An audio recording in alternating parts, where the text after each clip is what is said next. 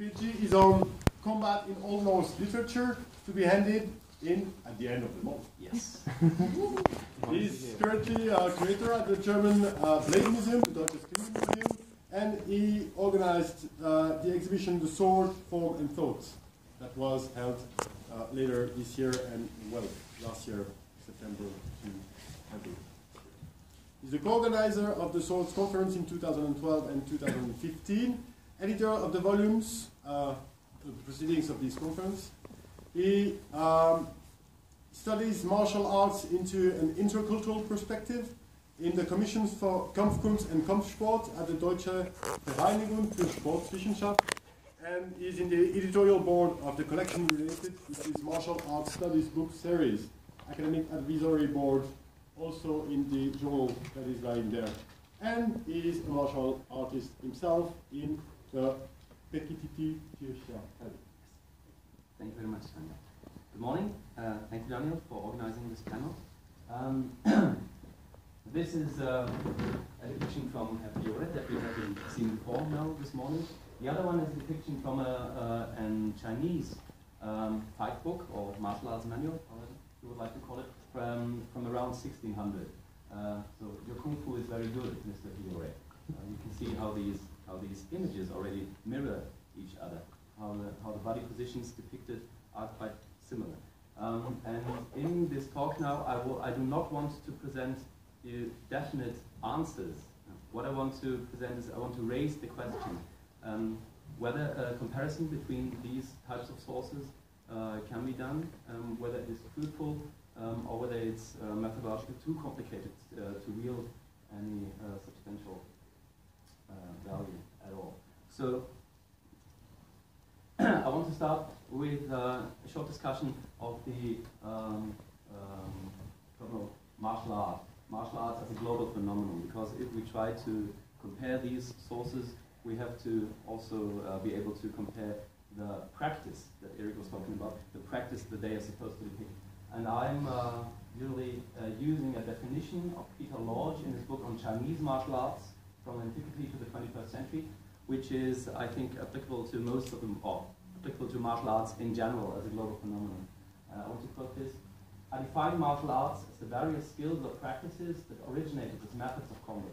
This definition therefore includes many performance, religious, or health-promoting activities that no longer have any direct combat application, but clearly originated in combat, while possibly excluding references to these techniques in dance, for example.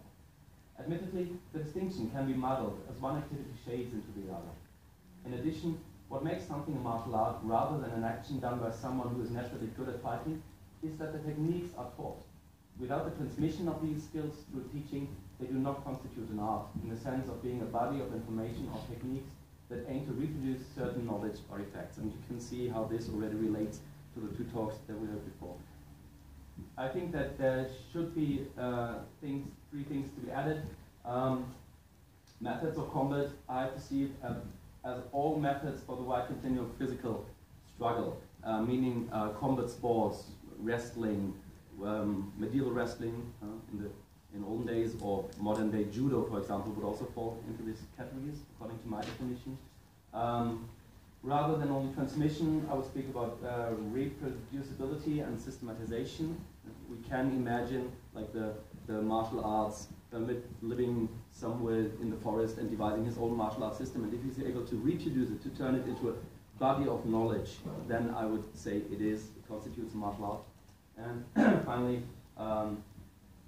transmission and teaching, what exactly constitutes them? So when, for example, today children are learning martial arts moves from the video games they play, is that in how far is that already a kind of transmission of knowledge? So there are theoretical implications behind the question of what is a martial art, but this will lead too far away. There's a conference on martial arts studies in 2 weeks in Cardiff. Please, everybody come there, then we can discuss the matter further. So if we perceive martial arts as a global phenomenon that can be truthfully compared throughout centuries and different regions of the world, then the question is, do fight books also constitute a global phenomenon? We who are here in this panel, we are aware of the existence of a rich tradition of European fight books, to whichever aim exactly they were written. And as we heard, this is a very complicated question, one that needs to further research to be done. Anyway, fight books as books that transmit techniques of interpersonal combat, they are not restrained to Europe alone. You will find them as well, for example, in India. This is a page from the Nihang Nama, the book on the sword from the 16th century, written in South India. Unfortunately, only a few leaves of this book have survived. They are in the National Museum in New Delhi now. I think it's only 4 pages that have survived, but it was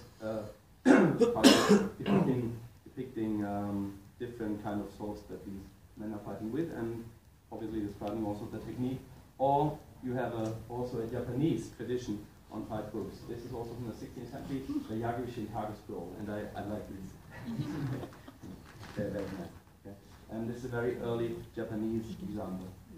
Shinkage means new shadow. It's the new shadow school, which is quite cool. So, yes, you have comparable, or at least at the first glimpse, you have comparable material from other cultures as well. And now this is the question that I want to raise. Are we allowed to compare these? There's a problem. If we compare these, how do we know, and this is the quote I put in English, how do we know before we compare these that they belong to the same category? Yeah? By comparing them, I already make them similar in a way. It's my decision that I put these books into the same category. And well, this is a basic hermeneutical question, of course, or problem. And I think that we have to be very careful when we choose these sources and put them into one category. Yeah, very careful, and look at each and every one specifically. But yet, at the same time, I think that we can have results if we do so. Yes. And in the discussion of European fight books, and this is why I put up this picture, in the discussion of European fight books, usually people do sort them into one category, yeah? Although they can be very much different, especially when you do not look at the sources on PDF on your computer. Yeah? This is my fight book files, and there are 20 of them, and okay, next, because then the materiality of them become all the same. They are on your screen. But when you look at the books in reality, what they look like, and this is why I took this picture of my colleague. This is Maximilian Berkel from the German Blade Museum, and he is showing 2 of the fight books that we have in our collection. And the one is an Agenolf, is the 4th edition of the Agenolf from the mid-16th century, and this is a Thibaut, probably the most luxurious fencing book ever produced, printed ones, from 1630. And you see, like, the Thibaut is like this big. It has 420 something pages. It is almost a different media than the Agenolf is, but still, when we refer to European fight books, everybody says, yeah, they're 2 fight books, of course, they belong to the same category. So I think that we can also widen this genre, and also include the Asian material. And the material that I want to talk about now is Chinese fight books, for the simple reason that they are the ones I'm most familiar with. I'm not a sinologist, I have to say. I do not read, unfortunately, I do not read old Chinese. I wish I could. So I try to bring in this knowledge as best as I can, but I can only rely on what other authors have written on the Chinese sources. This, of course, the problem, and this would be the task for the future, to gather specialists from the various fields and really to see what they are saying on the subject. There has been research in Chinese martial arts history in China from the beginning of the 20th century on. So there is martial arts studies, Chinese martial arts studies, and unfortunately very few of these texts of those researchers have been translated. So most of the time you have to rely on the few titles that are produced by Westerners on the Chinese materials. The first Chinese fight book that is mentioned is indeed very, very old.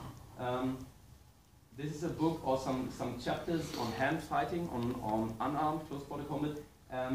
and they were mentioned in the Hanshu, which is a large collection, gives like a catalog of texts that were available at that time. And the Hanshu dates obviously to somewhere between 25 and 22 AD, but no, no copies of these 6 chapters on hand fighting have survived today. But we know at least that it existed. And then we have a huge gap in time until the first surviving fight books. However, the first surviving fight books, I'll talk about them in a minute, they stem from the 16th century, but the imagined tradition of fight books is older. Yeah. It's a tendency in martial arts to relate your martial art to some mythic origin, very often. And so there's myths about fight books or fight texts that even predate these, the ones that I'll be talking about soon. Some styles of Chinese martial arts depict their origin in a mythic time, and they have stories. For example, like one night there was a guy. He was in a temple because he had to flee from the rain, and then he saw in a statue there was a scroll hidden, and he took out the scroll, and on the scroll there were the techniques of Xingyi boxing, and he learned it from the scroll, and he gave it to us. So the techniques that we use, they are true and good because they came to us like they were given to us by the gods. But this is the legendary period, and then the Chinese fight books that we know that still exist today, they are can be put into the early woodblock period. They're woodblock prints from the first one is from the 1560s. I found different dates when this book was published for the first time. Some would have been written 1560, 1584. I don't exactly know, but roughly this area. And what's interesting in China in comparison to Europe is that the printed books predate the manuscripts that we have. This is then the second period. Hand copies. The oldest existing hand copy manuals date from about 1730. They were largely useless unless one had already trained in that school, as the texts tended to be made up of shorthand notes, mnemonic rhymes, and esoteric philosophy. These hand copy texts were intended exclusively to students of that lineage, and you can already see how that relates to what we heard in the last lecture. These periods here, they were sought by Kennedy and Guo, who wrote on Chinese martial arts manuscripts of manuals, and they are not exclusive. Yeah. So you have, of course, printed books and manuals at some point at the same time, and there's 2 other periods that they also have in the list, the Republican period and the modern period. I will not speak about them. This is the time when you also find photographs. And when the question, how do we depict bodily movements in painting, is no longer valid because you use a photograph for that. And that's sets in very early as well, like around 1900, you have books like this. So the books I'm concerned with now are the woodblock prints, and I made a list of the early Chinese manuals. I don't want to go through them in details, but what I want to point out are 2 things that you can see already, is that many of the authors that we know of all these books, fortunately, are military, many generals, and that the weapons for which they give techniques are they lean towards staff weapons. There are manuscripts on sword fighting as well. We have good sword material, but there's a lot about helmets, about spears, about staff fighting. And the reason for this is also them being based in the military. The background how these books came into being was obviously that the Chinese were struggling with Japanese pirates on their coasts, and some of these sources tell that these Japanese pirates in close quarter combat were superior to the Chinese forces because the Chinese forces were not trained well enough, and the Chinese also had the feeling that our technique is lacking. The Japanese Kung Fu is better than our Kung Fu, so we have to improve on that. And Japanese techniques were being taken over and learned by Chinese, and another answer was to the Japanese sword fighting that the staff fighting had to be improved, how the fighting to be able to answer the Japanese threat. This is an example, a depiction of techniques. It's from a sword manual now, from Cheng Sang-yu. This is also around 1600 or a little bit earlier. And I put it here as an example how the Chinese depicted the fighting techniques. As far as I saw when I researched that, the typical European way of showing techniques, which is very often that you have like two persons in a dueling situation, and you see there exactly what kind of technique is just happening there. This is not that usual for the Chinese manuals. You have that there as well, but most of the times it will give you like a Hut or a Lega, the German fight books would call it, like a starting position from where you're supposed to fight, and then it will point out what you're supposed to do. So he's waiting with a sword raised high, and when the spear thrust comes in, you're supposed to push it down. And this is now from the next image is from another manuscript from the nephew of the author of the one we saw before. So there was family interested in these fighting systems. This is a manual on the long axe. I included it especially for Jason. So there's Chinese manuals on that as well. And again, we have the situation, you have a starting position from where you're supposed to wait the incoming blow, and the text then describes how the technique will be executed. You will also find in these texts specialized language, what Erik has been talking about before in the 133, for example, or the oldest European fight book. You have the text in Latin and then German terminology interspersed. And here this is similar. You have a Chinese text and then like martial arts terminology thrown in there. And obviously you have to be accustomed, or you have to know already a little bit about martial arts to be able to understand what is the scissor step supposed to be. Some of them have these very flowery names already that you know from like kung fu movies, so this is then the crane stance or things like this.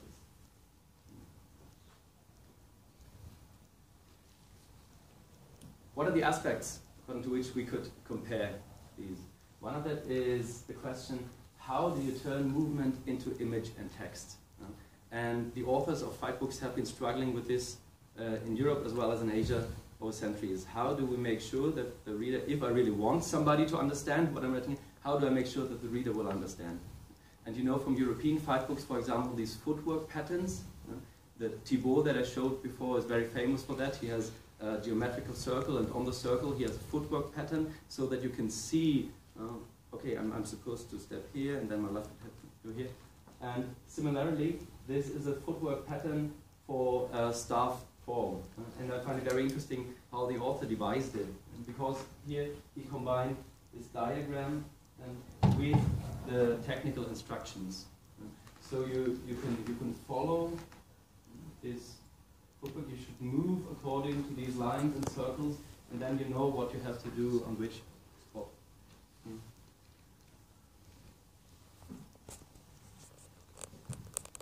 The text is a mnemonic device. We had that before.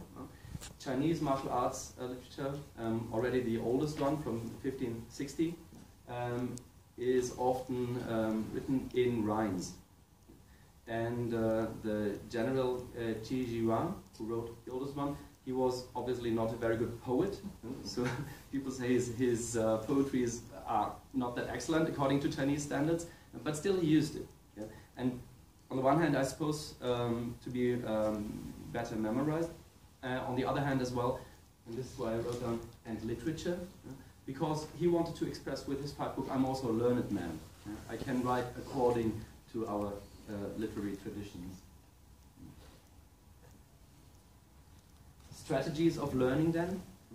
If I have the techniques represented in my book, how can the student, how can he acquire these techniques that he can use them in fighting?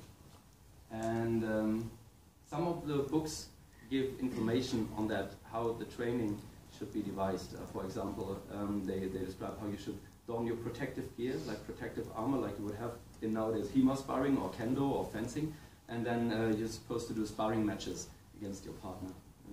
So the question is not only to the technique, but how the technique is given to the student. An interesting question is the perspective on martial arts traditions by the authors themselves. And the Chinese sometimes give very detailed information about how they perceive Chinese martial arts culture. Qi Jiguang, once again, from this oldest manual, he lists 16 close quarter combat, like hand combat styles, and gives them by name. And they have these very flowery name. That this is the plum blossom fighting. This is the northern fist, things like this. The family charm system of fighting. And he comments on them like, yeah, but all of them are flawed because some of them are very good with the hands, but the footwork is bad. Some are very good with the feet, but the hands are bad. And I have to combine them, and I have to pick out the best techniques. Yeah, I have to absorb what's useful and discard what's useless, and put in a little bit of my own. So they were clearly aware that they were part of a martial arts tradition, and they extract it as well. What is interesting is the social context of the fight book. Most of them, as I said, were written for the military in the beginning. And later on also for and from literati who wanted to show that they are, even though they are more on the intellectual side of Chinese culture, they are also fighting men, but in a very civilized manner. And they could express that with these fighting books. And then finally, and this didn't work because I was doing this with OpenOffice Impress, but I have it here. While we can have the final discussion, I wanted to show you this. This is from a Chinese initiative that tried to recreate traditional Chinese fighting system according to these sources. So they are doing historical Chinese martial arts. It's comparable to what people are doing in the HEMA community, in the Western HEMA community nowadays. It's not modern Chinese Kung Fu practice, but it is a recreation of the techniques they found in the fight books. So in the end, I think we have to be very careful if we want to compare these sources, but I think, yes, we can do, and I think it will yield some fruitful results. Thank you very much.